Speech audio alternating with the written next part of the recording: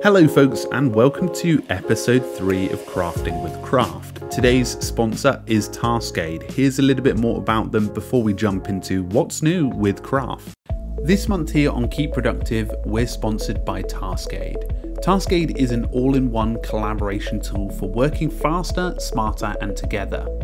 I followed their journey since the early days and have been impressed with their product that they've built. Taskade isn't just for your task, it helps you manage projects with a range of views, to collaborate together in real time even through video.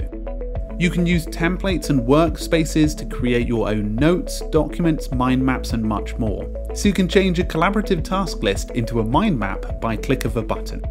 Taskade is used by small to medium-sized teams for working together, but is also a favourite amongst personal users thanks to the flexibility of the tool, allowing you to create everything from a bujo to a powerful to-do list. Each project as well supports chat and video conferencing too. You can get Taskade below for free, available on all of your devices, and for teams, pricing plans start at $5 per user per month. Thanks again to Taskade for coming on as a sponsor. So in this edition of Crafting with Craft, we'll be overviewing a brand new feature that Craft has launched. We're actually caught up with new features in Craft. So it's a calendar daily notes experience, which is something that actually works really well inside of Craft in my opinion, after playing around with it for a little bit of time. So it's very simple. On this left-hand side, you have 3 core areas: documents, and then you have calendar and search. So they've really slimmed it down on the sidebar. But if, for example, you click on calendar, you can connect your calendar. I believe it's with the default experience. So in this case, Apple Calendar, but I'll include some information below if I am wrong. However, I was able to connect up my Apple Calendar. You can customize it a little bit. So for example, you can bring in stuff like with Google, you can turn off certain calendars that you have, and everything comes in like that. So the preferences options are really good. Once you've got that set up, what will happen is at the top, you'll be able to see your full month ahead, and you can even skip to today by hitting the dot. Now, what's nice is you can create a daily note for each of those days, and it actually separates itself from, for example, all the documents you've already created inside of Craft. So you won't actually see it in the all documents area, you'll see it only in this left-hand sidebar.